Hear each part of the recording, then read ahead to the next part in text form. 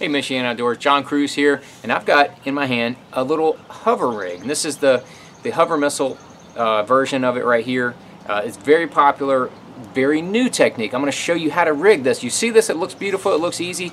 Not the easiest thing to rig. That's why I'm going to show you exactly how to do it. I've got a Spunk Shad 3.5 inch from Missile Baits, and then I've got a pack of the hover missiles in a 1/16 ounce. There's various sizes and various weights depending on what you want to do with it. 1/16 is kind of a good place to start for catching those fish a little higher in the water column. You're going to see a toothpick in here.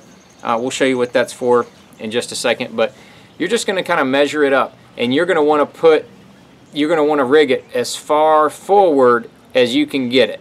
So like kind of right on this bait, it's going to be just right in front of where those ribs start, and you're going to go down right in the middle, go down a portion just like that, and then you're going to turn it 90 degrees with that hook point, and then go right down the middle of the bait. I gotta look at it to make sure it stays straight, but you want to make sure that thing stays straight as you rig it down through the middle of that bait.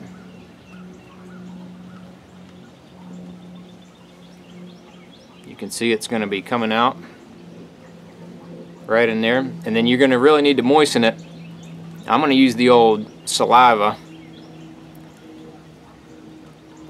Slide that up, slide it back, slide it up, slide it back. Get that. You're going to put that head right in front, and then you're going to pull it so that thing gets a little bit straighter. And then the toothpick comes in. So once you get it where you want it, that little hole in that fin, there's a little hole in that fin right there. So I'm going to push up the plastic just a little bit in order to grab a little bit of plastic, then slide it through that little hole right there. You kind of have to feel around in there to get it. I don't have my glasses on either, which is not helping the situation. But you're going to push it in there so that it wedges in there.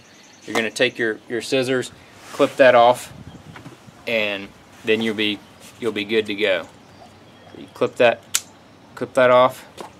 Then that thing is locked in there. It is ready to be fished, and that's how you rig the hover head as far forward as possible. There it is.